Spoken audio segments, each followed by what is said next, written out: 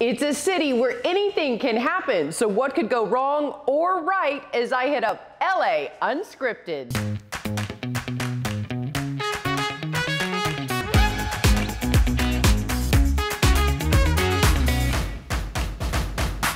Local finds and must-dos. Hi everyone, I'm Dana Devon, and this is what LA Unscripted is all about. Consider us your tour guide to the best things to do and see around town. Today, we're in Old Town Pasadena at Beau Chaos, an Aveda concept and lifestyle salon, because who doesn't need a little primp and pampering right about now? And because all of you are our VIPs, when you book at Beau Chaos and tell them we sent you, all Unscripters will get 20% off the service of their choice. Sweet! See why you need to hang with us every night? Oh, and here's something else fab to try.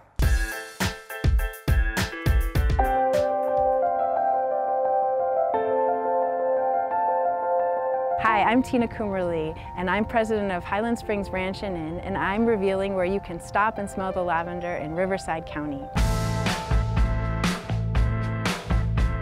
We planted the lavender fields in 2002, and now we've got 2 major fields, and it's about 20 acres. One of the favorite things to do is stroll through the lavender fields, and as you brush against the lavender, the scent wafts in the air.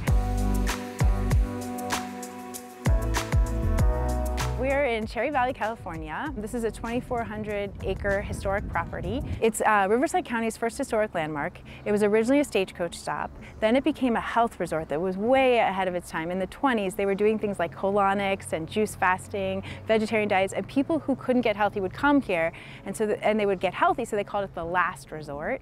And it's actually a place that Albert Einstein used to come and frequent. Here is Albert Einstein at the ranch in the 1930s. He was friends with the family who owned the ranch. It was like a conference center for a while. It's always had these old olive trees. So when it was the stagecoach stop, it was an olive ranch mainly, so we do press our own olive oil.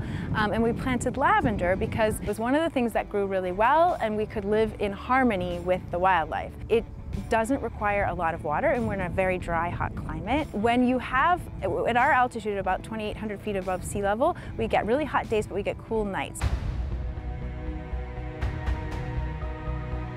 When you come to the Lavender Festival, it's more than just the fields. You can eat foods with lavender, you can make crafts with lavender, you can hear about how essential oils are made at our distillation demonstrations. There's a petting zoo.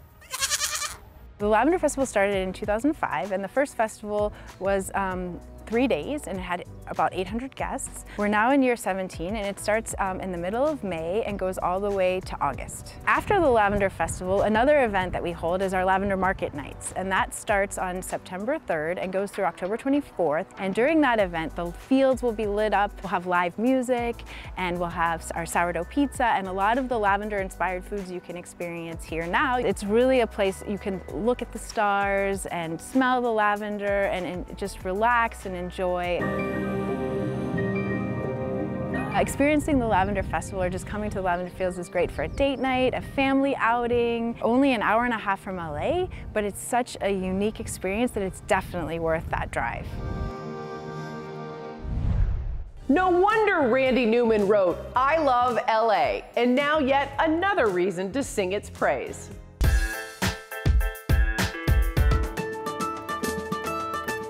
Hi Jasmine, welcome to the Festival of Art. Thank you for having LA Unscripted here. This is a big deal. For people who have never experienced this before, kind of walk us through the history, because the Festival of Arts really kind of was the precursor to the pageant of the Masters. It was in 1935 that really the pageant became the sit-down type of show that it is today, because it is a performance, it's a show, and boy is it a show this year. The Pageant of the Masters is a show made up of a series of tableaux vivants, also called living pictures. And we have volunteers, wonderful people who come from our community. They pose in these living pictures, which are recreations of famous works of art, and we present as many as 40 different tableaux every night. This year we have a theme, it's Made in America, and all the artwork is made in America, of course, by mostly American artists.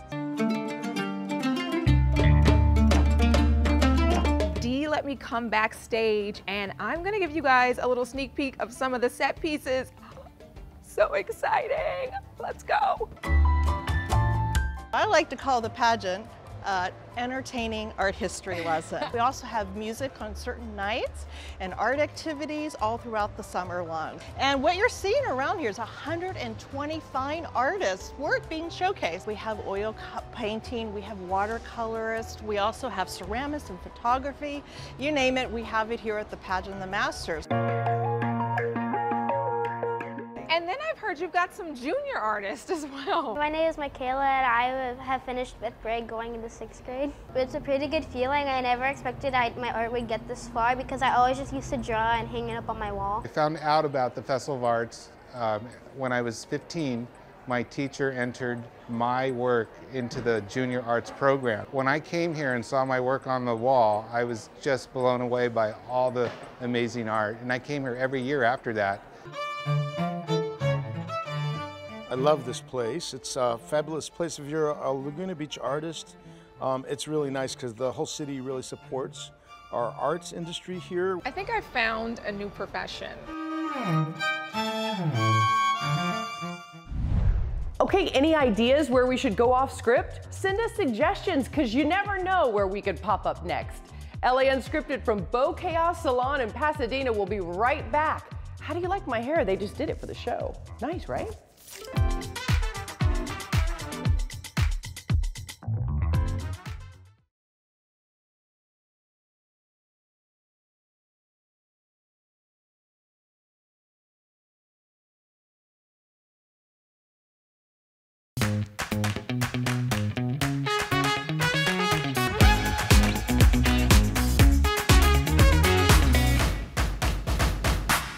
You know that feeling you get when you know it's gonna be a good hair day? That's us. Welcome back to LA Unscripted. I'm Dana Devin, and our LAU team works hard around the clock to check out all of the local hotspots and find hidden gems. Tough job.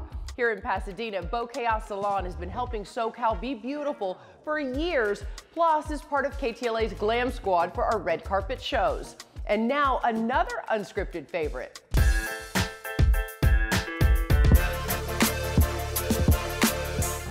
LA Unscripters, we just found the coolest spot here on Abbot Kinney in Venice. It's the Pink House. It's the House of Novogratz. What's it all about? Let's go take a look.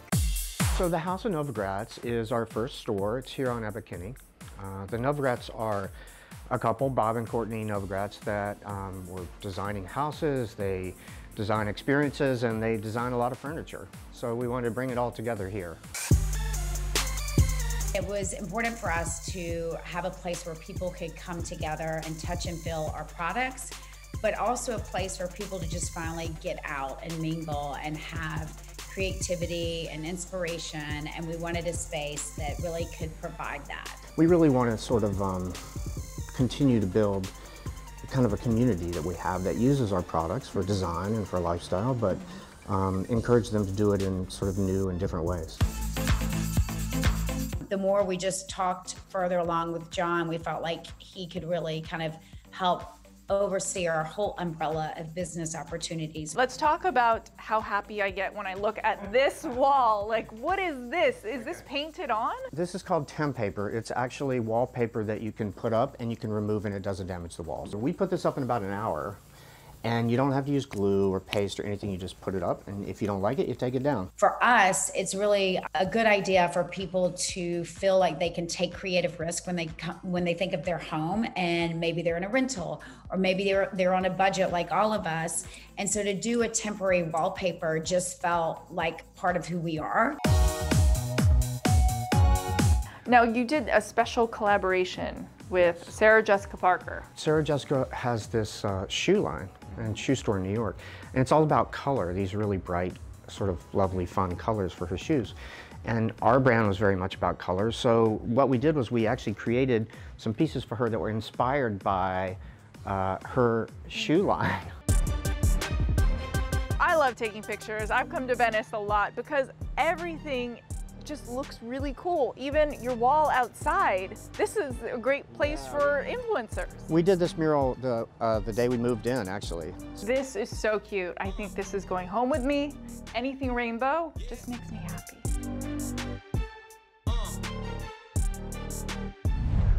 Remember, we try everything first so you don't have to. Virtual reality has been around for a while now, but it's still a relatively new form of entertainment. The equipment is still expensive, and that's why virtual reality playgrounds are popping up at malls across America. Recently, I checked one out. Oh my God. Get away. Oh. The future of entertainment is nearly invisible to the naked eye. The zombies are getting more aggressive. I push you in a different world. You know, you leave your reality into virtual reality. Although casual spectators can't see it, I'm currently battling zombies in a creepy mansion at a place called Sandbox VR. What is the biggest question that people have when they come in here?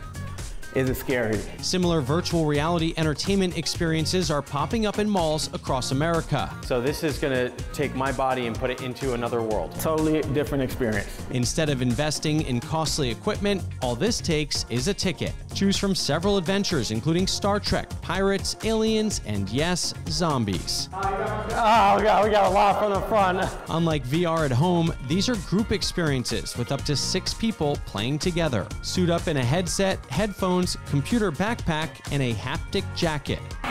You feel all the shots or zombies grabbing you. Now we have lasers and zombies. The action lasts about 25 minutes. Woo, that was a lot. That was very intense. You quickly forget you're inside a room at the mall. It was a lot of fun and very realistic. When you're finished, Sandbox VR shows you a highlight reel, which mixes reality with what you saw in your headset. It's definitely here to stay. I think it's going to grow. You may see it in stadiums. You know, I see it growing way beyond just a physical facility. You know you want to do that. And what about this?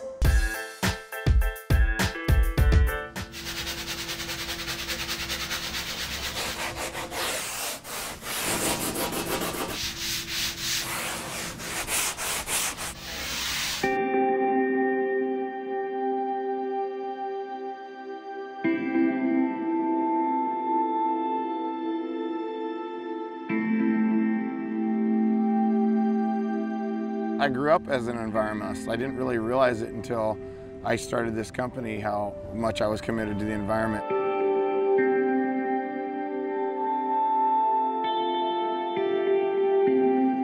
It's pretty much a constant reminder and wake up that we as humans need to do better.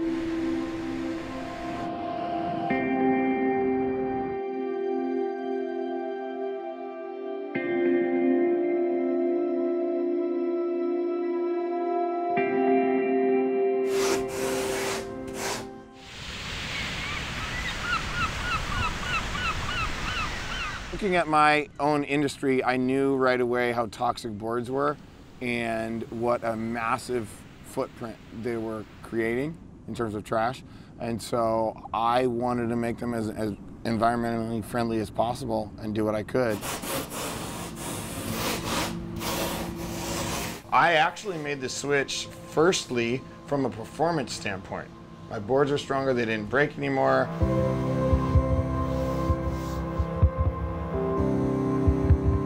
At the first iteration, you know, my first thing, I was like, well, my customers would be stoked because their boards are stronger and it's eco-friendly.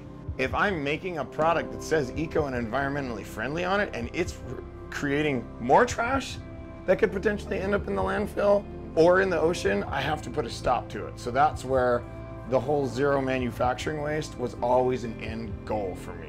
Kevin Wilden, I'm the co-founder of Sustainable Surf. We're a nonprofit based in California. We help the surf industry around the world figure out ways to make a more sustainable product and help protect and restore ocean health.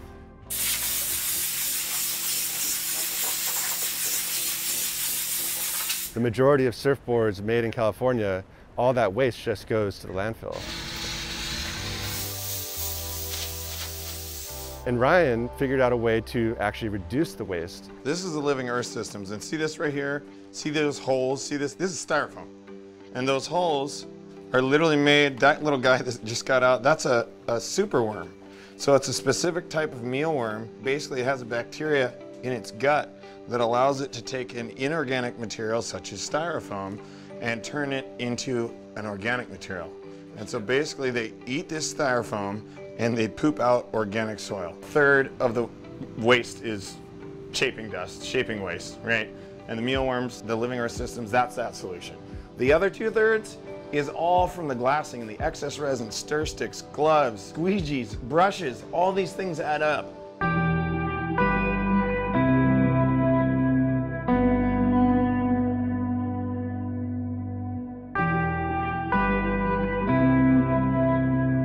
So what we have here is our production waste. We call this our shred, and it is literally densified surfboard production waste. We upcycle it, a shreddy coaster, right? There's another coaster. Like we did a yellow board, you can see it right there. This is a construction grade tile. There's no better example of that transition, that movement, than Earth Technologies and Ryan Harris's shop. It's in the name. We use sustainable materials from the planet to make the boards a higher performance product.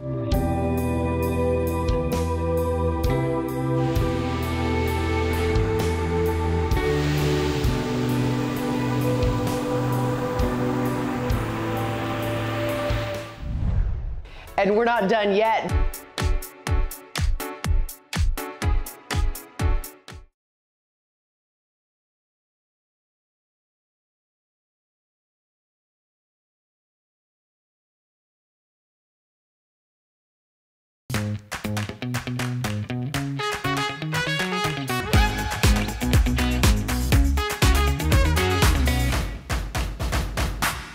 There is so much to do in Los Angeles, and we want to do it all with you.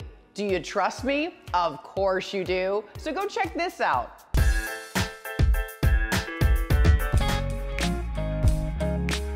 We're the #1 thing to do in LA on TripAdvisor right now. So whether you're local, out of state, out of the country even, people from internationally have this on their agenda to do. Can you tell me a little bit about Echo Park Lake? In 1890, this was a man-made reservoir. Slightly after that, they decided to build a boathouse here. You know, back in the 1900s, this was kind of where LA somewhat started. Charlie Chaplin had his first movie in this area. In the 1910s, the boathouse was completed, and that's when the population started changing, and that's when Echo Park started becoming what it is today. And the reason Echo Park got its name is the city councilman who was conducting construction here could actually hear his echoes from the park against the mountains and the foothills. Back in 2017, we reintroduced the swan boats to the location, which were here 100 years ago. And since then, over the past 3 years, we've been serving over 150,000 customers every single year. Kids, families, couples coming out for date nights, just kind of a day out of the house. Here at Echo Park Lake, we take safety very seriously. So you've already signed your waiver. Let's go ahead and get your life jacket on and buckled. And do these swans have names? These swans have whatever you want to name it, you can name it. Some of the staff name them La Swan James. I want to ride in La Swan James. Right. I'm doing it! Me and La Swan James! To me, this seems like something really safe that people can do during the pandemic. We require you come with your same household. You have to have a mask on while you're in line, but once you're out there, you can take your mask off and enjoy an hour on the water. At night, it's wonderful. Each swan boat has a LED light on it, and it illuminates the water while you're pedaling. You get to see all the downtown LA skyline. You see the fountain. You guys, this is so much fun. It's so peaceful and it's so great to be outdoors.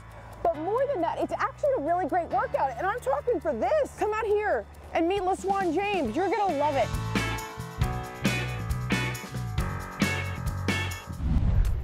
And we're not done yet, but before we come back, our sponsors want you to know about this.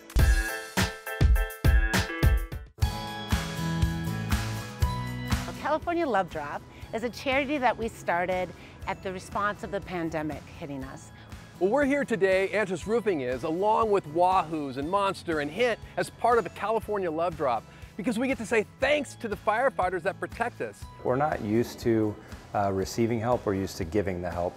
And I think what's kind of important about this last year and a half is with everything going on with COVID, the morale has been difficult. We got steak, chicken, tofu, and fish. We got it all. A typical Love Drop is a meal in itself and treats. So we work closely with Wahoo's Fish Tacos, Wing being a co-founder of this charity, and we deliver grab-and-go lunches and meals. So the fire department guys are getting ready for possible fire season. So let's come out here, give them a little thank you and a little pep and say, hey, we're ready, we're here behind you guys, and we really appreciate what you do keeping us safe. And we're really getting into the worst drought season that we've had in over a decade. My biggest concern in this area is the evacuation piece. And the Ready, Set, Go campaign allows our folks to think about and prepare ahead of time to be able to evacuate when an order is issued. So Olivia, welcome to Fire Station 27. Our members have 80 seconds to, when the bell goes off, to be able to get in their PPEs or their turnouts to respond to a structured fire. And I'm challenging you today to get that done in 80 seconds against one of our best. All right, Troy, I'm ready for this challenge. You're going down hard. Are you ready? Ready. All right, Troy, good luck, buddy. All right, on your mark, get set, go.